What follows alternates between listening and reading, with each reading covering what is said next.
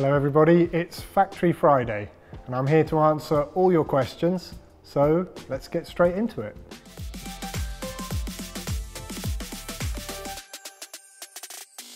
It's an unusual season, loads and loads of triple headers this year, and it is especially difficult to get updates to the car in the middle of a triple header. So generally we try to avoid that. We try to time the upgrades so that they arrive in between these concentrated blasts of racing.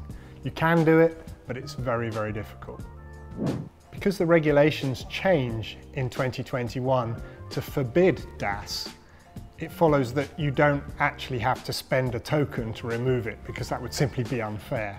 So no token spend needed, just something we have to take off our car and replace with a conventional steering for next year.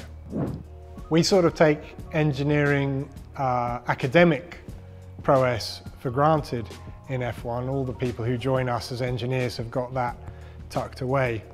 The most valuable thing I think you can do alongside the academic stuff, if you're planning to be an engineer, is learn how to be good at working with other people.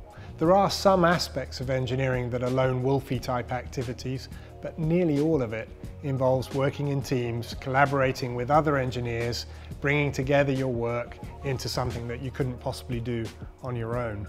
So I'd encourage you to go out, get involved in clubs, in activities which require you to be good at interacting with other people, because that's an extremely useful training ground for the discipline of engineering. I'm often asked what is the most important thing we've done or the most innovative thing we've done, and it's a difficult question to answer, a frustrating question in some ways, because it's not really a fair reflection of the challenge of creating a Formula One car. Because the challenge is make the fastest car you possibly can with the team you have.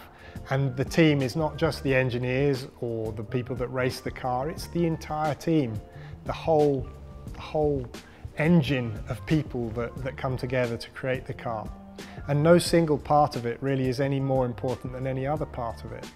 All of them add together hundreds and hundreds and hundreds of small things technically, and thousands of things across the full gamut of the team to allow us to put a car on the track on a Sunday that can go and do, we hope, better than our opponents. And it's just impossible to start picking and choosing what the most important thing is. All of it has to work, all of it has to be strong, and all of us can take combined pleasure when we get it right, because we know it's the input of all of us that has created this. The race team is set up so that it can be completely autonomous. The rest of the world could fall away and be cut off, all the phone lines go down, the computer networks break, the race team can keep operating. It's fundamental to have that resilience to be able to keep the car round the track irrespective of what happens in the outside world. But they are linked to the factory. They do rely on the factory to help them, but everything the factory can contribute via the race support room and the live links that we have from the factory is a bonus. It improves and multiplies our power and our decision-making capability at the track, but if it all gets cut away, we can keep going with the local people and the local networks running the car at the track. There is no such thing as the best design choice on the car. I guess if God were to descend from on high and design a Formula One car, then God could make the best Formula One car. He could make the perfect decisions. But for mere mortals, all we can do is hope to improve on our current best so far. So the task of engineering is not so much to choose the best, it's to make the most improvement that you can before the deadline arrives at which you have to commit to building it and putting it on the track. And to do that, you have to try to organize yourself with an engineering structure and a decision-making process back at the factory that understands the objectives, has a way of measuring what the new component is performing like compared with your objective, and then you pick the best one that you have at the time when you have to commit. Although Mugello is a new venue for Grand Prix racing, it doesn't mean it's going to be a completely impossible experience for either the team or the drivers.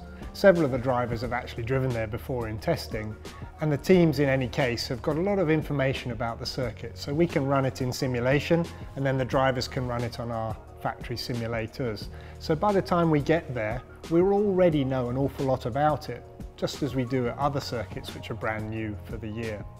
And after a few laps, the drivers are going to be driving around the racing line as if they've been there all their lives. It's one of the things they're freakishly good at.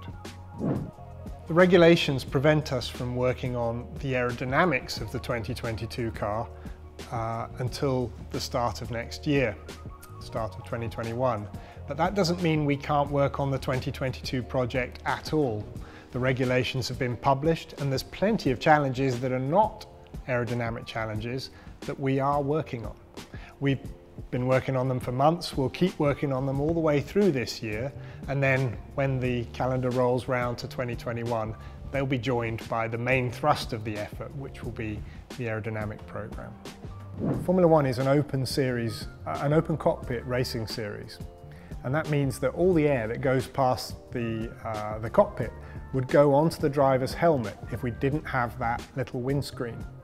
If we didn't have that little windscreen, then that air at the end of the straight, moving fast as it is, would act on the helmet, lifting the helmet off the driver's head and pulling the helmet up against his neck. It would be a bit dangerous and it's also very, very uncomfortable. By putting that little windscreen strip in, we create an aerodynamic trip for the air. It causes the air to separate off the top of the screen, and all the fast air will go up and above the driver's head and reattach somewhere behind his helmet on the headrest. And beneath that trip, you end up with air that's moving quite slowly. So he has, although it's only tiny, he's got an area where he can move his head that's not really in the full force of the wind. Why do we have the zigzags on the screen? Well, it's a small effect, but that zigzag effect just means that the boundary between the fast-moving air that we've thrown up above his head and the slow-moving air where he's moving his helmet from left to right as he drives, the boundary between those fast and slow-moving airs is just blurred out a little bit and softened by the effect of those zigzags, meaning we've got a bit of margin for error if we don't quite position this fast-moving air exactly where we expected it to be, then we just have a soft transition to the slow-moving air that just gives us a slightly more forgiving arrangement. The sensor issue we had in the first Austrian race was a really scary one. We finished that weekend hanging on by the very tips of our fingernails. It was not a comfortable experience at all. And it wasn't comfortable because we knew on the Friday we were in deep trouble. And so from that Friday of the first Austrian race, there was already an awful lot of work going on back at the factory to try to understand what it was that was letting us down in the front end of the gearbox. Lots and lots of work to understand where the cable was vibrating and why that cable was breaking as a consequence of that vibration.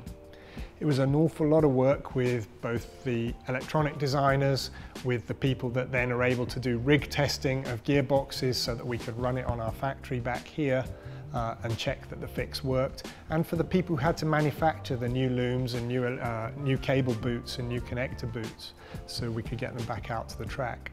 That work started on the Friday of the first Austria. The design was probably completed by midway through Monday. We were making bits on the Tuesday. We delivered them by the Wednesday, and we were testing them on Thursday so we could just stay a small whisker ahead of the track running for the second Austria. It was a big, scary thing, lots and lots of people involved, and lots of sleepless nights. Thank you everybody for sending in all your questions, and we'll be back for another Factory Friday very soon.